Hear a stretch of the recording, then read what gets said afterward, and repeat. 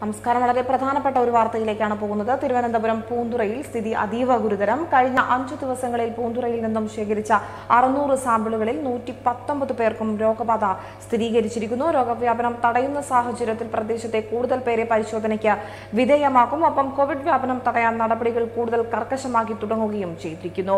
ഇതിന്റെ ഭാഗമായി പ്രദേശത്ത് കമാൻഡോകളെ നിയോഗിച്ചു തുടങ്ങി. ഇവിടെ സ്പെഷ്യൽ ഡ്യൂട്ടിക്ക് SP കമാൻഡ് ഇൻചാർജ് L സോളമന്റെ നേതൃത്വത്തിൽ 25 കമാൻഡോകളെ നിയോഗിച്ചിട്ടുണ്ട്. മത്സ്യബന്ധന ബോട്ടുകൾ തമിഴ്നാട്ടിലേക്കും തിരിച്ചു പോകുന്നത് തടയുക കൂടി ലക്ഷ്യം വെച്ചാണ് കമാൻഡോ വിന്യാസം നടത്തിയിരിക്കുന്നത്. Coast guard, coastal security, marine enforcement എന്നിവയ്ക്ക് ഇതിനായി സംസ്ഥാന പോലീസ് മേധാവി നിർദ്ദേശവും നൽകിയിട്ടുണ്ട്. മാത്രമല്ല, ട്രിപ്പിൾ ലോക്ഡൌൺ കർക്കശമായി നടപ്പിലാക്കാനുമാണ് തീരുമാനം. ഡെപ്യൂട്ടി കമ്മീഷണർ ദിവ്യ P Gopinath, assistant commissioner Aishwarya ദോംഗ്രെ എന്നിവർ പൂന്തുറയിലെ പോലീസ് നടപടികൾക്ക് നേതൃത്വം നൽകും. ക്രമസമാധാന വിഭാഗം ADGP ഡോക്ടർ ഷെയ്ഖ് ദർവിഷ് സാഹിബാണ് വഹിക്കുക. ഒരാളിൽ നിന്ന് 120 പേർ പ്രാഥമിക സമ്പർക്കത്തിലും 150ഓളം പേർ പുതിയ സമ്പർക്കത്തിലും വന്ന ഈ ഒരു സാഹചര്യത്തിലാണ് നടപടി ഉണ്ടായിരിക്കുന്നത്. കഴിഞ്ഞ 5 ദിവസങ്ങളിൽ 600 സാമ്പിളുകൾ പരിശോധിച്ചതിൽ 119 പേർക്കാണ് പോസിറ്റീവായിരിക്കുന്നത്.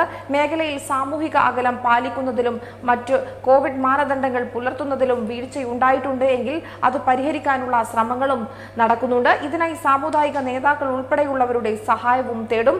ആരോഗ്യരക്ഷാ മാനദണ്ഡങ്ങൾ അനുസരിക്കേണ്ടതിന്റെ ആവശ്യകത പോലീസ് ഉച്ചഭാഷണിയിലൂടെ അറിയിപ്പായി നൽകുകയും ചെയ്യും. അതേസമയം പുറത്തുനിന്ന് ആളുകൾ എത്തുന്നത് കർക്കശമായി തന്നെ വിലക്കുകയും ചെയ്യും.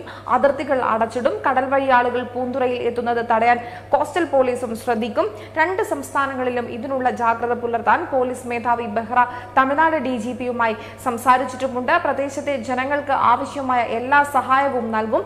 കൂടുതൽ ആളുകളിലേക്ക് പരിശോധന നടത്തുകയും ചെയ്യും. മാത്രമല്ല, പൂന്തുറയിലെ 3 വാർഡുകളിൽ നാളെ മുതൽ ഓരോ കുടുംബത്തിനും 5 കിലോ വീതം സൗജന്യ റേഷൻ നൽകുവാനും തീരുമാനമായിരിക്കുന്നു. ഇതിന് കലക്ടർക്ക് നിർദ്ദേശവും നൽകിയിരിക്കുകയാണ്.